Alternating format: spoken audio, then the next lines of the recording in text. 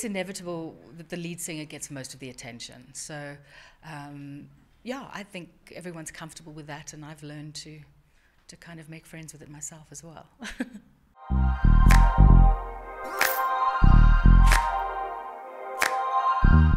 Well, I joined an existing band. The band had been in existence for a year when I joined in 1985, and I was at school.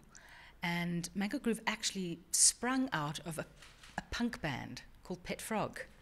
John Hayden was the founding member, and he was in a punk band. But his real passion was South African Marabi Kwela music. That was his absolute love. And he met big voice Jack Lerole somewhere in town, found out, that, Jack was the real deal. Jack used to play that music back in the day. So he joined John's band, and that sort of morphed into Mango Groove. And yeah, so Pet Frog was, that name didn't make much sense anymore, so the name Mango Groove was chosen. Fun, fruity, tropical, also a sexist pun, man, go groove. So that's how it began. So I joined a year into the existence when I was at school, and that's how my adventure began.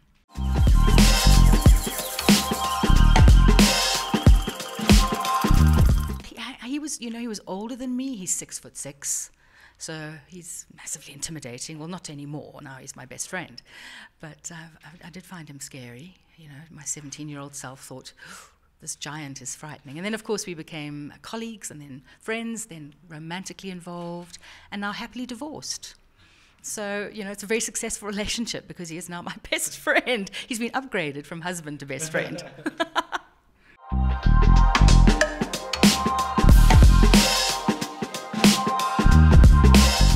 I think Mango has made an impact on people to a large extent because of the timing. We were, that first album that we're celebrating, the 30th anniversary of the release of that album, that was around the time of huge change, as you say. And South Africans were ready for change. And I think Mango, being a non-racial band, black and white South Africans, varying ages, making music together, it kind of showed what was possible. And the message was never overtly political, but just doing what we were doing kind of made a point.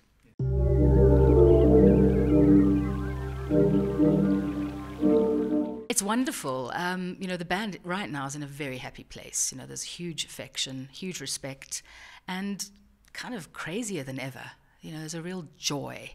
And we feed off the audience feeds off us, and we just have fun. We just love what we do. So the 11, I think, just helps make it really fun and really crazy.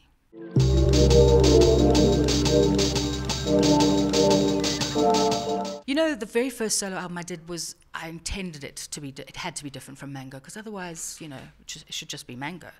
So I worked abroad, I worked with people who did not know me, which was what I wanted. I wanted a sort of like a bit of a reinvention, really. And in South Africa, there was a sense of, but that's not what we associate Claire with. Like, what is this funny sound? So it was weird. It was very good for me creatively and emotionally. It was very positive. And some people really liked the album, but I think people really wanted me to be connected with Mango Groove, and I kind of get that.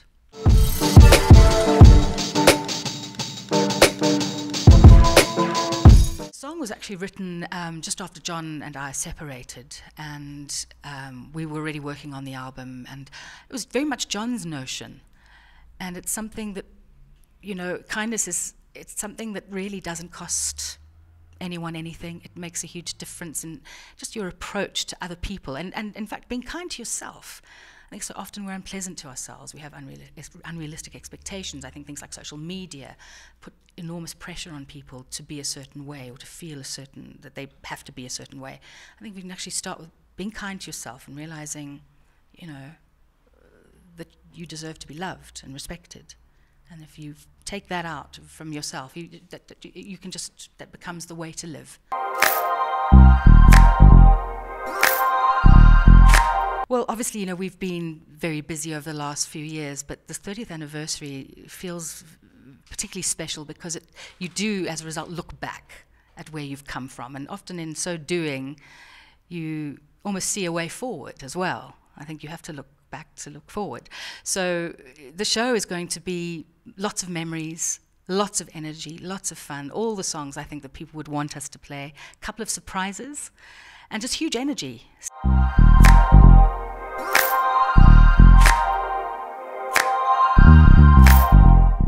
I think for young artists, I think the trick really is to be original, to find your voice and to stick to your convictions. Don't let people try and turn you into a wannabe this or a wannabe that. You know, we had that in our early days of, you know, don't you want to do a bit more this or a bit more that? And we kind of stuck to what we believed in. And that, it wasn't always easy, but it did ultimately pave the way for us to do what we've been doing for more than 30 years. So I would say, stick to your convictions, trust yourself, and be kind to yourself.